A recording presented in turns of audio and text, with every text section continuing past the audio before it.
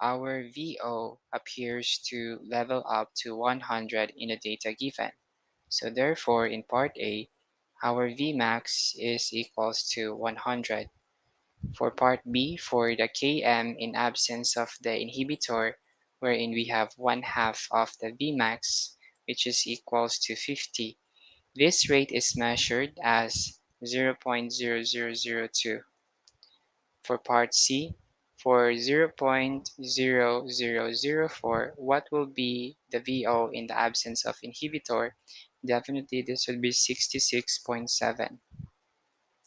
For part D, for having 0.004, what will be the VO in the absence of inhibitor, in which our Km with the inhibitor is equals to 0.0005, and definitely our VO is 44.4.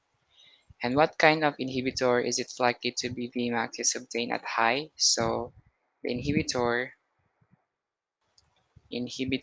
is complete.